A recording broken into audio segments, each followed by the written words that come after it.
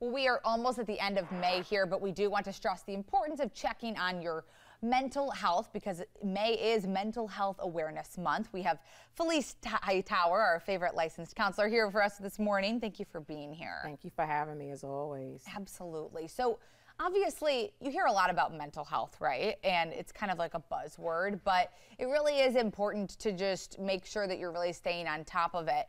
What's kind of a good place for people to start? Right. So this year's theme is where to start, right? But it's also bringing in the current challenges that people are experiencing around mental health. And so some of the, I'm going to get to where to start, but some of the current challenges that people are experiencing right now is the youth crisis. Right. So 20% of our youth are struggling with the mental, emotional, or behavioral disorder. That's a lot. COVID-19 contributed to that. Social media contributes to a lot of the youth crisis. Also anxiety and depression. We have 44 million Americans who are suffering with anxiety right now. And a lot of it is due to, especially for our younger adults, they're reporting higher and higher. And a lot of it is due to a lack of purpose. They really don't know what the meaning of life is for them yet. And they're also dealing with a lot of academic and career pressures. And so that's one of the reasons, or some of the reasons, why we're dealing with adult cases or young adults with their cases rising higher. And then social determinants, right? We've got economic instability. We've got neighborhood disparities, health disparities, lack of access to different things. And so there's a lot of things that are contributing to people's mental health right now. And so we have to know what those challenges are and then where to start, right? So some of the places to start is your local primary care physician. Go with your doctor. If you know that you're feeling some kind of way and you're really unsure, make a doctor's appointment. A lot of them are then connected to us, like therapists and licensed social workers. And or you can go to your job's EAP, Employee Assistance Program, where they give free therapy, at least around 5 to 6 sessions. So those are some really good places to start. Right. Are there any coping mechanisms that people can work on their own as well? So everything that makes you get into a zen-like feeling or makes you feel good, those are all coping skills, right? So we start out with the diet, the exercise, the hydration. I know I talk about it to y'all all the time, but it really does matter, right? It really helps our overall mental health.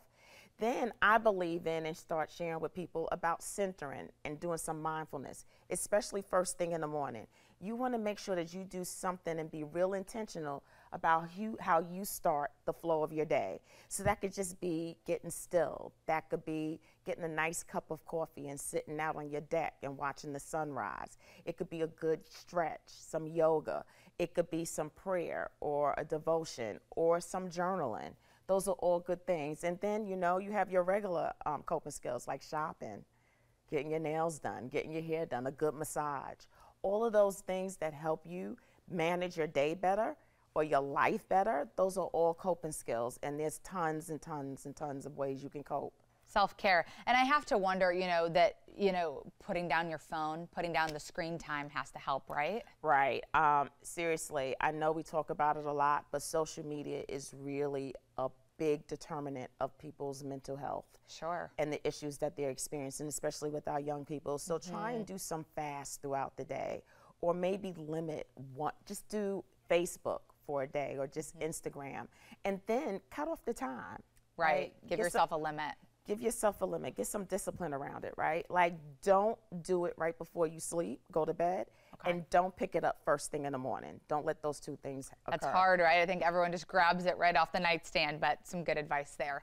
We just shared some information on how people can get in contact with you as well, so that people can speak with you about some of these important things. Right. So I'm on Psychology Today. It's Felice Hightower Britt. My therapy practice is Resiliency Consultants and Therapeutic Services. And also there's other resources like NAMI, right? That's a really good local resource. Monarch, we have your local hospitals. And I'm on Instagram, Facebook, and y'all make me get on TikTok, okay?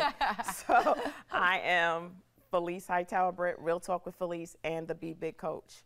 All right, well, thank you so much, Felice. We appreciate your time. Thank you for having me.